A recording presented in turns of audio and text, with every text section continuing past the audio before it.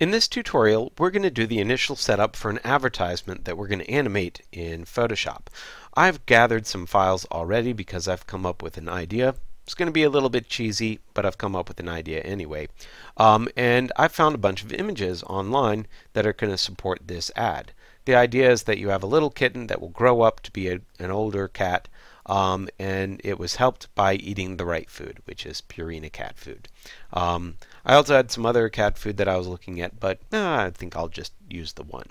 Anyway, the first thing that you have to do is find some images. So one of the things that I want to point out is that I used PNGs whenever possible. The reason why is because then I didn't have to do all the selections. But of course, you're not going to find all of your images are not going to be extracted from the backgrounds the way they should. In fact, most of the ones that I've found online have some pretty serious issues here and there.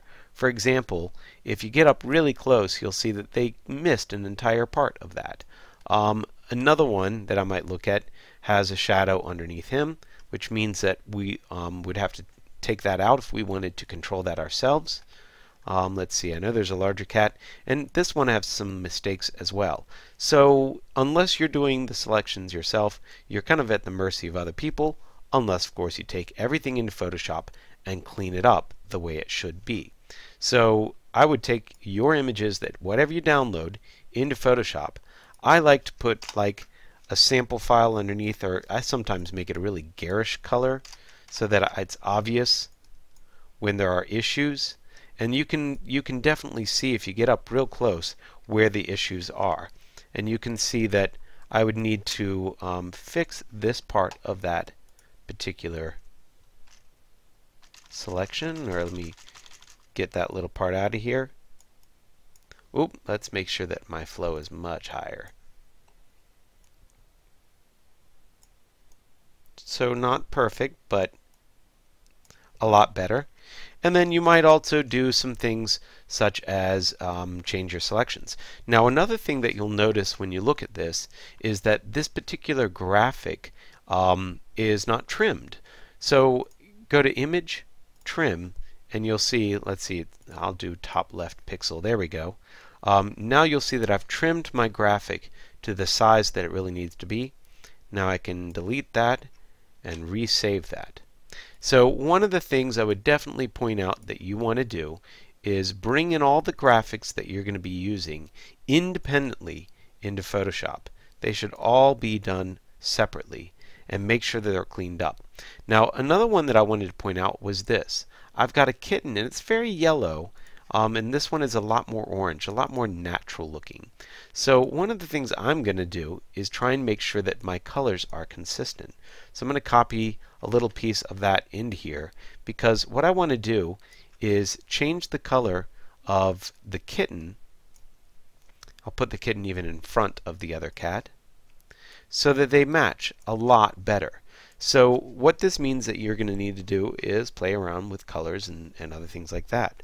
So if I go to levels, possibly this is Control L, or maybe even if I do one of the adjustments like hue and saturation, I might be able to adjust this so that I get a little bit better color.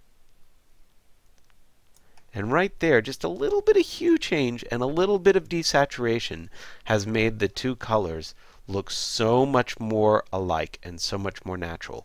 And so do make sure that you go in and look at all of your assets as individual pieces that you need to clean up.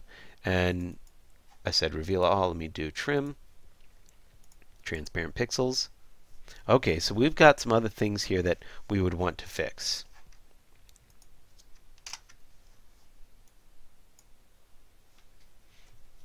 So that means I'd come in here and delete all those things I don't want. Now my favorite method of deleting stuff is not using the erase tool the way I'm using it. I usually would try and get in there and do it manually with a pen tool, but I'm doing it quickly for the sake of these videos.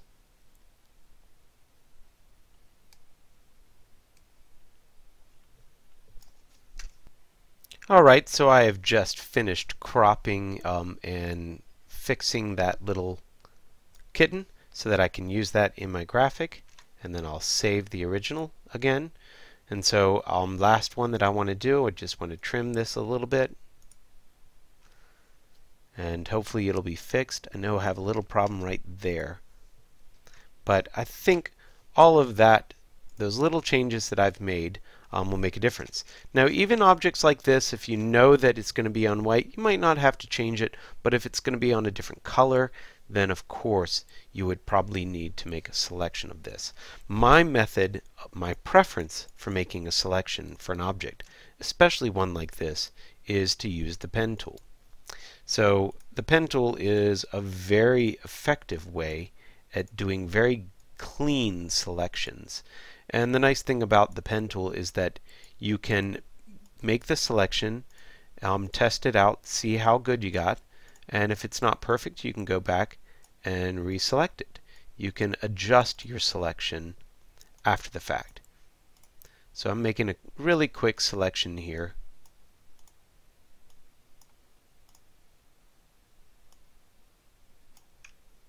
Ooh, that needs to be adjusted just a little bit.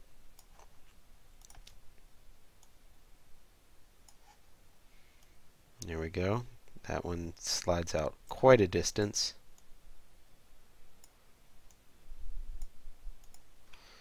And I think for government work, this is probably going to be pretty good.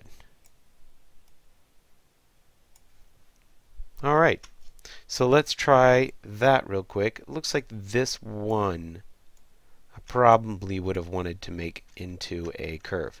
So I can hold down the Alt key with that tool and make it just a little bit nicer. Now, when I go to the Path tool, I can then make a selection from that and see what happens if I turn it into a mask. Now, if I do the technique that I was doing before, which is putting a layer behind it, then when I zoom out, I can really see how accurate that selection is. And it's really not too bad. I think it's good enough to actually use that. So the way that I can apply this is I can go ahead and delete that other layer that I don't need. Trim it, of course. I do want to trim it to my transparent pixels. And then I'm going to go ahead and save this as a PNG. So I'll save it into the same folder, and I'll save it as a PNG somewhere in here.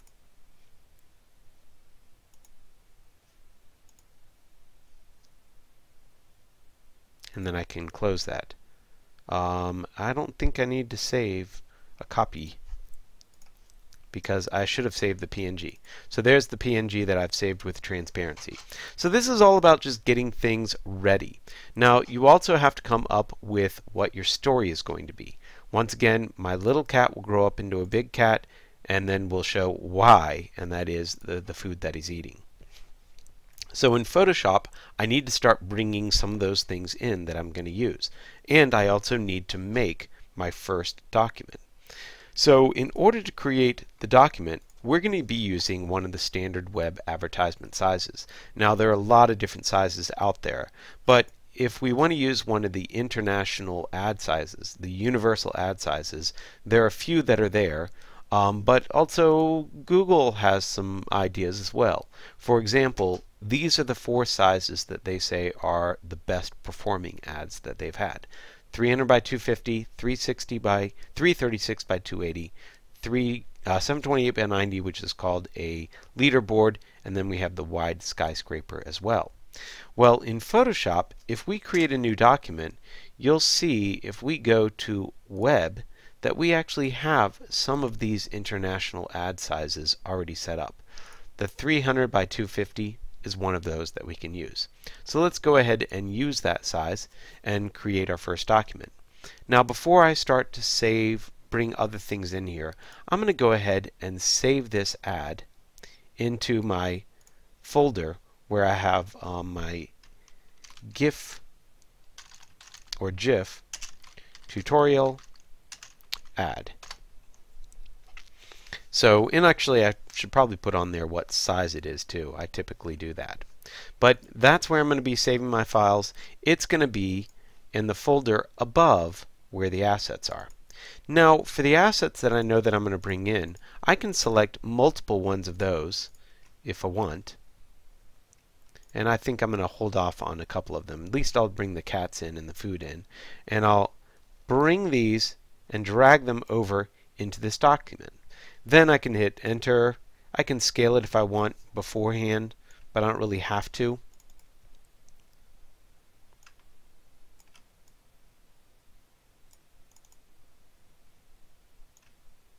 And I want, of course, the kitten to be the smallest.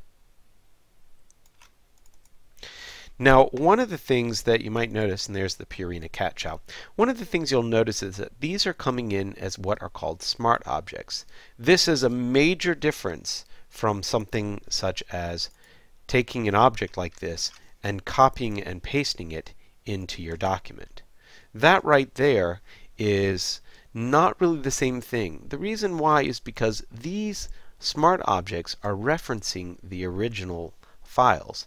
So if I needed to change one of these, I could change the original file and update it, or I can also scale these as I want. Whoops, I need to be in the right file here. There we go.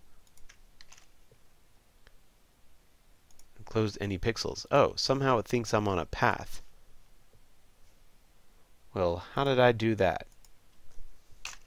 There we go. So now I can scale this thing down, I can scale it up, and what's cool about it is if I double click on the layer in my layers over in Photoshop, I can open up the original. Now this is huge. Why I have this large of a file, I have no idea.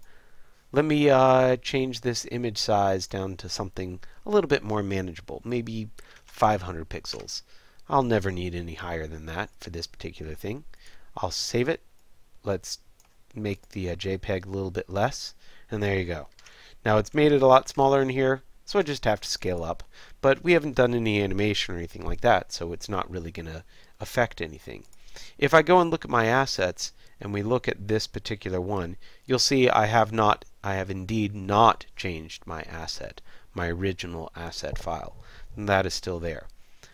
What we have is basically a Photoshop document that's embedded within a Photoshop document virtually. So this layer is separated in its own Photoshop document, which you don't necessarily see until you open it. Anyway, so I've got some basic things here, and one of the things that I'm going to start doing, whoops, let me make sure I have the right layer. I want my cat there. In fact, I might even flip him around because I think that the cat, I want him looking into my scene a little bit. There we go. And then the next one is going to be there.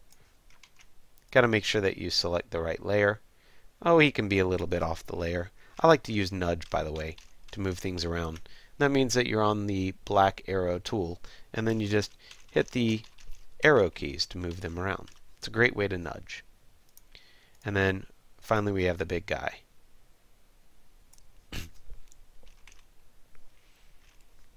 So there's my 3 images of my cat that I'm going to be using in this ad. I've got some pet food that I'm going to have. So let's see. If I have this pet food and I have the little kitten, I'd say that pet food can be pretty small. So what we could say is we need to come up with a message, and we'll be doing that in just a minute.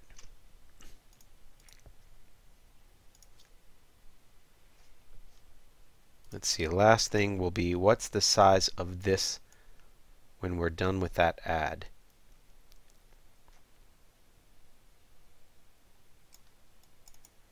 I think that's pretty good. So now I've got some basic things in here. We might, of course, want to save our file before we go on. And let's see what we can do in the next tutorial.